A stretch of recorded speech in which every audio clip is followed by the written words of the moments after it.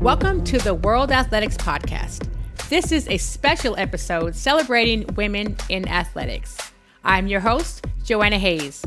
My special guests are Gail Devers, Sally Pearson, and Derval O'Rourke.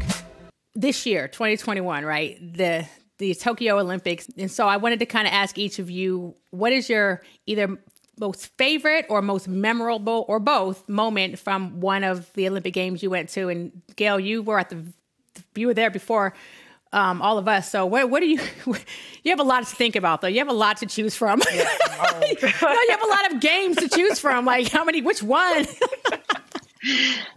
That's called old lady privileges. Okay. I'm going to say, well, my won't say my first Olympic gold medal, first of all, is memorable to me. More so, and that was in 92. My first Olympic Games was 1988, but my first gold medal was 1992. And it's memorable because I was known as a hurdler. But the irony of that is that my Olympic gold medals have come in the sprints or the relay. And so I always tell people, if you look in the Olympic books, you wouldn't know I ran the hurdles at all because I was either not in the medal count. But World Championships, yes. So memorable for me was my first one, and more so because of what I had gone through, my Graves' disease, and coming back from that. I remember crawling, just 17 months prior to the Olympic Games, wondering if I'd ever walk again. And then my biggest thrill was running around, taking my victory lap and telling the cameraman to keep up because, you just don't know what I've gone through.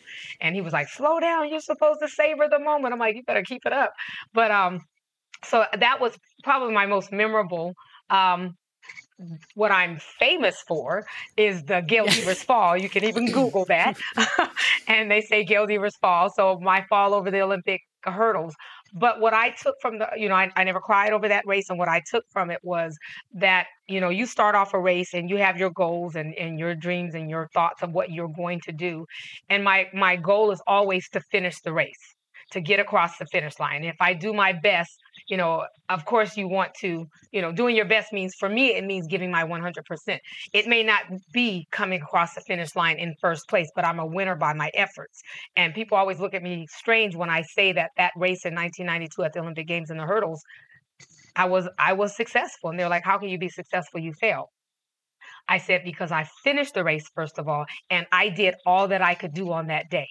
It was not my time to win, obviously. I do believe in destiny and things happening for a reason. And it was, if you look through history, the girl who won, that was the first time that Greek had won a medal, and she won a gold medal.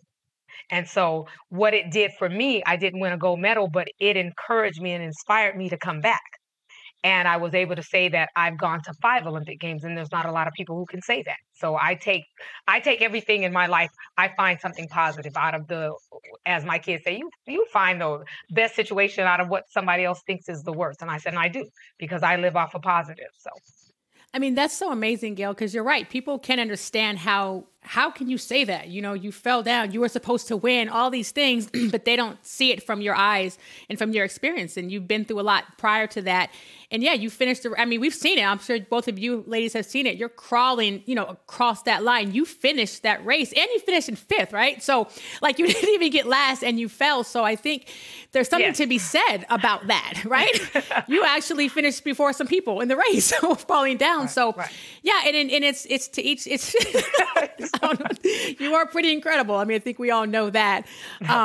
So Sally, what about you? What experience do you remember most? The first part of my 2008 silver medal was even before I got to the Olympics. And I remember emailing my auntie who lives in England, because obviously we all need somewhere to stay when we go to Europe to do the circuit. And so I'd already been over to Europe and come home before the Olympics so I could prepare a little bit more. And then I went back over to Europe. But before I went over, I emailed my auntie to ask if I could stay with her while I did some competitions. And she said to me, you can only stay here if you win an Olympic medal. I was like, oh, okay. No pressure. Obviously being sarcastic. No pressure. But then as soon as she said that, it was like, something just sort of lit a fire in me. And it's like, okay, I'm going to do that. And it was almost like what Derval was saying about her world indoors. Is it was like it was guaranteed in my head. Like, I am going to do that. I know that I can do that. And And I don't think I was even ranked in the top 5 at this stage going into the second phase of my European campaign. And I was like, yeah, I'm going to do that. And I don't know how I'm going to do it, but I'm going to do it. And so that was a really interesting, I guess, growth period in my being an athlete. And I remember being at the Olympics, and I was so uncomfortable being there. I didn't enjoy the heat. I didn't enjoy the semifinals, but I was so excited for the finals. I remember the day before the final, after my semi, I was just cranky. I was really cranky. And I remember one of our veteran athletes in our team, she was a long jumper, and she just took me to the cafeteria for lunch. And I just said, I don't know what I'm doing. I'm cranky. I don't want to be here. I don't know what's going on. She goes, what's going through your head? I'm like, I've got to race these girls. They're so fast. And how do I do this? Like, what do I have to do? And she goes, have you raced these girls before? And I said, well, yes, every time I raced in Europe. And she goes, well, there you go. And she goes, and I said, okay, well, that's 1 point tick. And she said, have you beaten these girls before? I said, well, yeah, mostly all the races that I've run so far. She goes, well, there you go. You know how to race them and you've beaten them before. So why is this any different? I said, because it's the Olympic Games and it's the Olympic final. It's different. And it's got that word there, Olympics. And she goes, yes, but you know how to race, you know how to compete, and you know how to win. And so you just have to remember that when you go and step on that track in the final. And I was like, oh, yeah, that's right. Okay, that's easy enough. And that was another interesting turning point, being an athlete, that it doesn't matter who you're running against. You've raced them before, and that's what you have to remember. And so then I stood on the start line, and I just enjoyed it. I loved being there. I loved the moment. I don't even remember who was in the race at the time. I don't remember any of the girls who were on the outside lanes, because I think I was in lane 3, so I couldn't even see anyone over there. And I just enjoyed every moment of it. And one thing that I really remember that felt like a little bit of fate for me was I was setting up my blocks, and then I had this the front of the block, you know how there's a bit of a plate there sometimes? It was quite reflective. And there was a reflection of the Olympic flame on my blocks, and I looked down, I'm like, oh, this is fate. This means something to me. I just feel so at home now. I feel almost guaranteed that I'm going to get this medal, and I'm just going to do my best and get out fast. And I remember, so gun went off, and for the first 5 hurdles, I was winning the Olympic Games, and I distracted myself. And I was saying out loud, I felt like I was saying it loud, oh my God, I'm winning the Olympic Games. And I'm like, oh no, kid. And I was like, oh no, come on, focus. You're going to lose this if you don't. And then obviously Lolo Jones just went blitzing past me. And I'm like, it's okay. You still got this. And I'm running. And then Lolo faltered. She tripped and went backwards. And I'm like, oh my goodness, focus.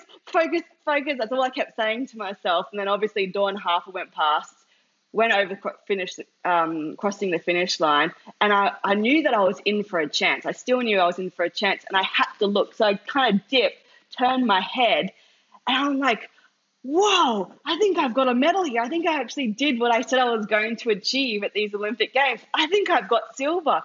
And then I think the most memorable moment for me was having that realization that my name came up on the scoreboard as a medalist. And that was something that felt like it was set in stone then. It was like, yeah, this means that I'm going to be in the Olympic history books forever. There's my name. This is what I've achieved. And I am super excited by this right now. And nothing can really tear me down. And that was probably my most memorable Olympic moment, was Beijing. I remember. So that's a long story there. No, it's great, because I'm just, as you're talking, like you're filling in some gaps for me, because I remember the race. I had raced you earlier in the season, and I knew, again, like you said, those first 5, you were gone. And I watched the race unfold, and, you know, as you said, how everything happened. But what was really memorable for me was what you just said, your reaction, your celebration. You were, I mean, it was amazing. It was just pure joy. Right. And just seeing that is what this sport, I think, is about. Yeah. It's winning is great. We all want to win. We want to do all these things and make money and all that is wonderful. But that pure joy, I think, is what keeps you going. And it's what draws other people to the sport. Yeah. Because that's really what it's about at the end of the day. Gail finishing a race, you know, you medaling like you said you were, but it's the process in which you get to the moments of the pure joy. So that was an amazing story. What about you, Derval? Yeah. What were your favorite moments of your Olympics? Both of my Olympic stories are connected to these two ladies' Olympic Games. So when Gail ran at the 92 Olympics in Barcelona, I will never forget it. I was in the front room in my parents' house, and we grew up like in an estate with all these other kids. And I could see all these kids out the window playing outside on the green. And normally I loved running and playing with all the kids. But for some reason this day, I could see this on television. And it was Gail's race. And I just remember thinking I couldn't leave the room. Like I had to stay watching her. And I don't know, like you were just so iconic to me, even at that age. I was like, I have to stay watching her. And I remember the race. I remember it so well. I was like 11. And I remember you finishing. That's what I remember about the race. I remember you kept trying. And I was there with my dad. And I remember saying, like, this is amazing. Like, could I go? Like, can you go to the Olympics? Like, is this a thing, you know? So that was my earliest memory of the Olympic Games. And it was honestly really, really impactful on me, especially because I was only ever really seeing kind of a bit of distance running. I wasn't really seeing sprints or sprint. And I had just jumped a hurdle for the first time. And I just remember being like, this is outrageous. Like it's like, I just didn't know it existed till her race. It was unbelievable to me. It was so impressive, but just such an impact. And then with Sally in 2008, like I went into the 2008 Olympics from a small country. I put so much pressure and stress on myself that like if I didn't win an Olympic medal, the whole entire country in my head would have been devastated. It was a disaster. Like I put so much stress on myself, and I went there, and the whole year I tore my groin 4 weeks before the Olympics, couldn't cross a hurdle. First time I hurdled in 4 weeks was the heat of the Olympic Games, and it just all fell apart. And I remember sitting in the stand and seeing Sally's like pure joy and being so gutted for myself. And then I got on the plane on the way home, and I sat next to this person who I didn't really know. He looked vaguely familiar. And I knew he wasn't from track. And I was like, I started to explain to him my devastation. I was like, I used to be good at, and now I'm actually terrible. And like, da da da. And he was so sensible, and he was stuck next to me on a plane for 10 hours. Imagine like what a disaster for him. Like this girl who was about to start crying, he was just like, oh God. And he ended up getting off the plane, and he said, and I'll tell you why I know this. He said, God, I was next to this girl. He didn't stop talking for 10 hours. But and I think she still really loves what she does, but she just has to figure it out. And the reason I know that that's what he said to his mom is because he's my husband. So I ended up marrying. So funny. Oh, that's funny. Yeah. So I ended up sitting next to the guy on the plane so he went to 2 Olympics for sailing. So he's an Olympic sailor. And like, I think if he came into my life and he made me find like why I loved the sport again. And I took from that moment on, from that plane journey, I swear I never felt pressure in track anymore. A few of the things just landed for me. I was like, it doesn't matter to anybody but me. And I let it go. Like I just let it all go. And even someone in the Irish press said to me the other day, are you devastated you don't have an Olympic medal? I was like, look, I would love an Olympic medal. I would like love an Olympic medal in my house, but I had to find myself again. And I had gotten quite lost, I think, at that point in my career. So, yeah, definitely when Sally was celebrating, I was lost up in the stand trying to find myself. So I did find my way back to myself, and it definitely set me up for my life after track. I think I became a better person out of it, if that makes any sense. Absolutely. It makes perfect sense. And I love the story about your husband.